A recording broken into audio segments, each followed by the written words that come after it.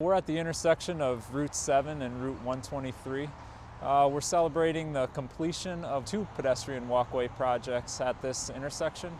Previously there was a missing link in the sidewalk network in this area, and this will connect the metro station and the businesses on the west side with the businesses and the retail on the east side. This is a terrific day. Bit by bit, Tysons is becoming a walkable place, and that's our goal. Prior to our project, if a pedestrian wanted to go from one side of the bridge to the other, they had to walk along the narrow shoulder or jump over the traffic barrier and walk along the ditch. We provide a nice wide sidewalk that fills in the missing link and provides an ADA compliant, safe pedestrian facility for the area.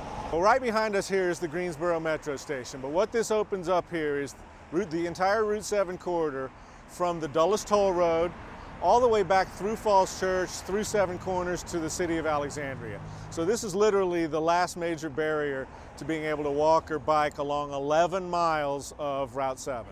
It's really more, as we position ourselves for the economic future, a livability thing. People want to be able to walk to places they can see. They want to not have to use their car for simple trips. They want to be able to interact in their community. So it's really a quality of life, livability thing as much as a connectivity.